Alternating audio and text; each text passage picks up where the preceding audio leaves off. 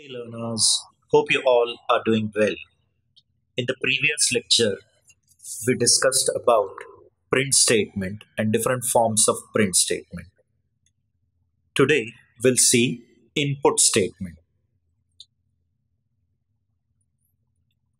Input statement are written when you want to accept some input from the user.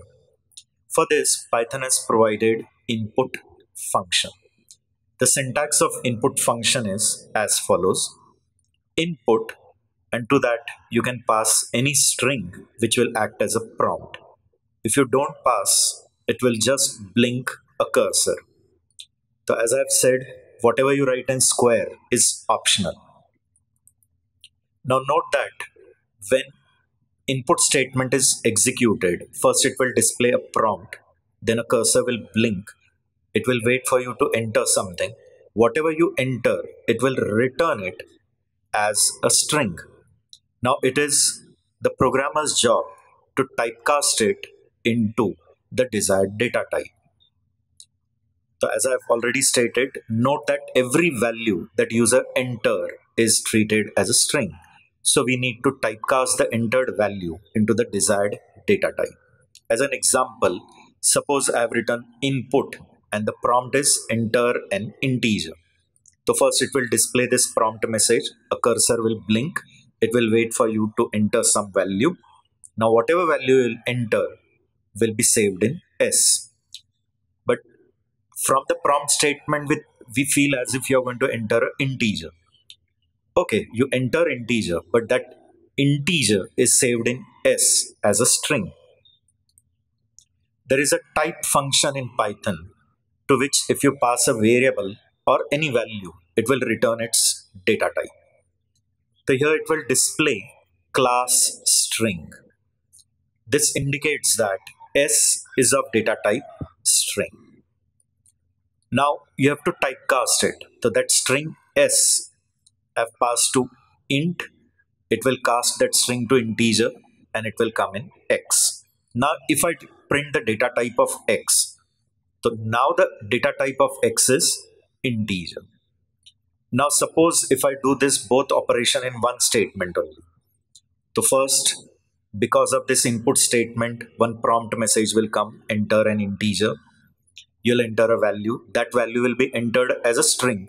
That string will be given to int. Int will typecast it and return it as a integer. Now if I check the data type of S, it will be integer. Let's see this demonstration in Python interpreter. S is equal to input, and I'm writing enter integer. You can see a prompt message has come, enter integer. I'll enter 56. Now that 56 is stored in S, but its data type is integer.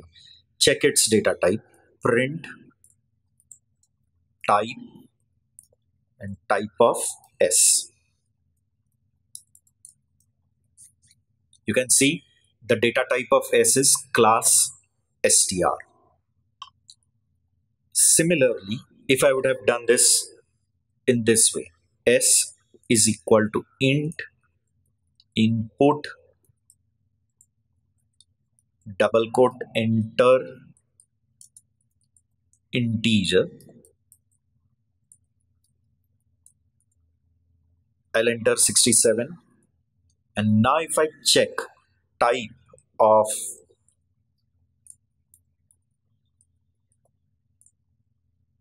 S, it will be int. Int. Why? Because we have accepted through input, string is returned, that string is passed to int, int will convert it to integer. Now let's see one simple program for addition of two numbers in which we'll make use of input output statement. I'll click on file, new, a blank file is opened.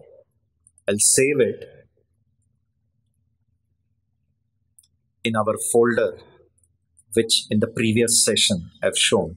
I've created one folder learn Python. In that, I'll give the name as add. It will get saved as add.py. I'll enter two values. X is equal to int input, enter first number.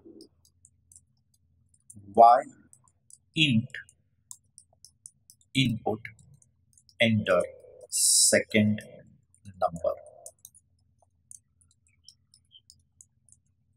Then I'll add this X and Y and store it in Z. Then I'll display Z. Z equal to comma Z. We'll save the script. We'll run the script, run module.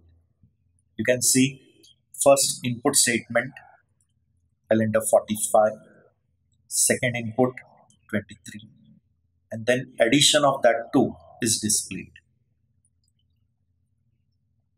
The same program, I can write it in one statement. See, in this way, print Z equal to comma int input, enter first number, plus int input, enter second number.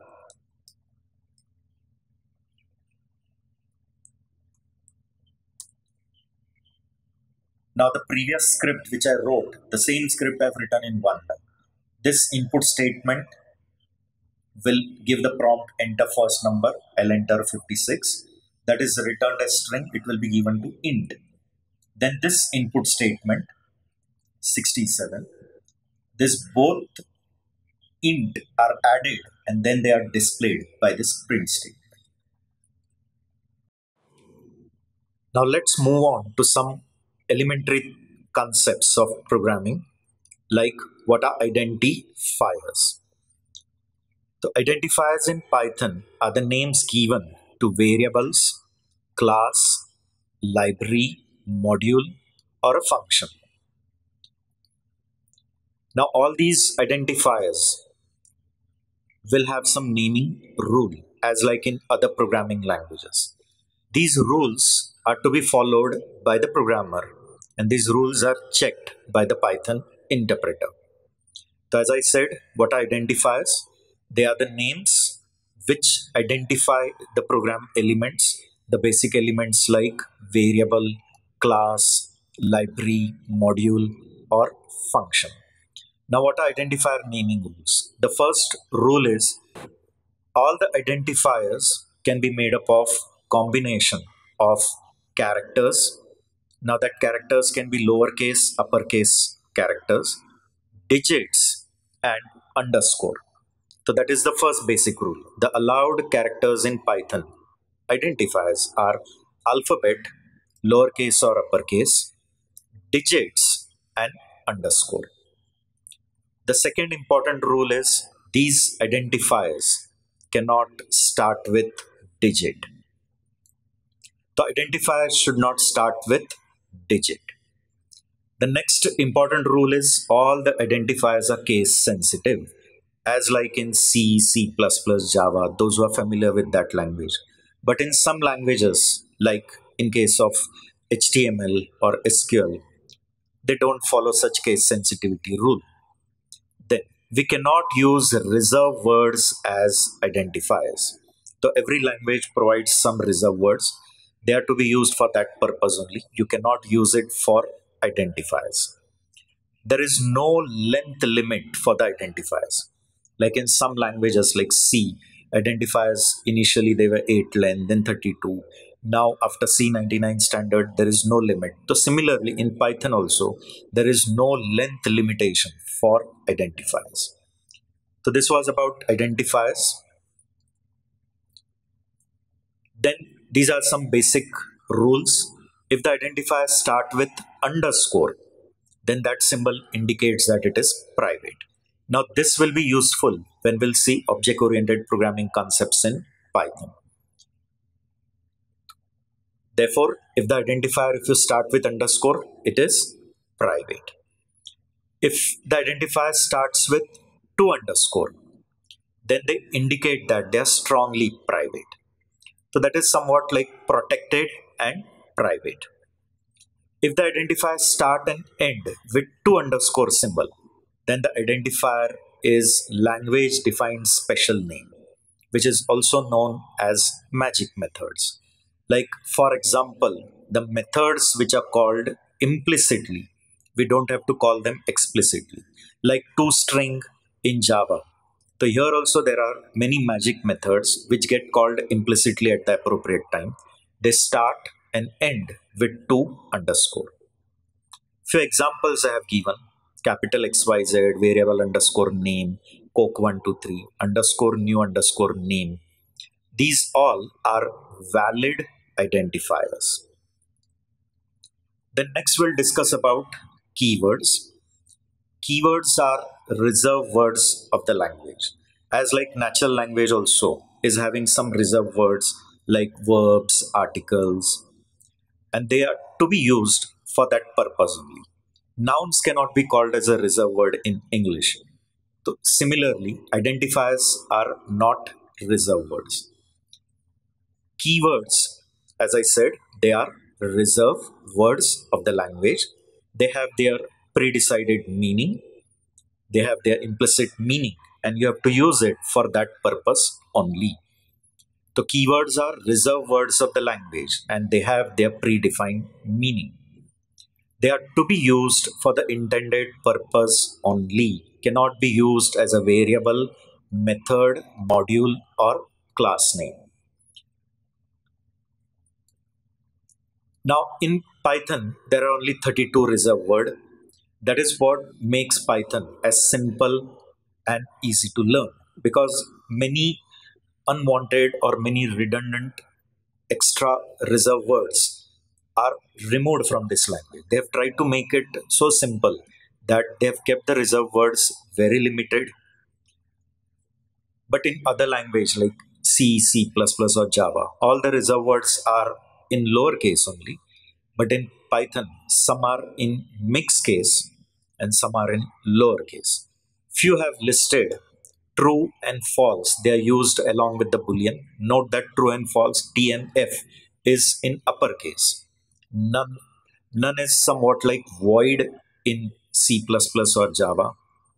And or not is. We'll be using it at the appropriate topics. You can say they are logical connectives. Then if, elif, else, this will be using in the case of conditional statement. Then these are iterative statement: while, for, break, continue, return, in, and yield. This will be using at the time of exception handling: try, except, finally, raise, assert. Import from, as, class, def, pass, global, non-local, lambda, del, and with. Don't worry, we will be discussing each and every keywords in the appropriate topic. As I said, all the words are in alphabets. There is no symbolic words. All are in English, and that is the reason Python is high-level programming language. All are in lowercase except this three, that is true, false, and none. Then we'll come to the concept called Python statements. Now, statements are instructions which are given to the Python interpreter. You can say the instructions which Python interpreter execute, they are Python statement. Note that in Python, statements are never terminated with semicolon. The new line is treated as an end of statement. The Python statement are instructions that are executed by the Python interpreter.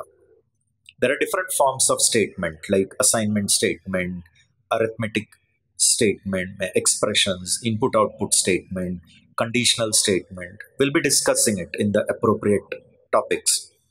But point to be noted is no statement is terminated with semicolon like C or C++ or Java.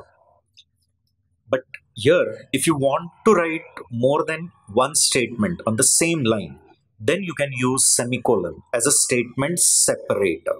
The semicolon doesn't act as a statement terminator, rather it acts as a statement separator.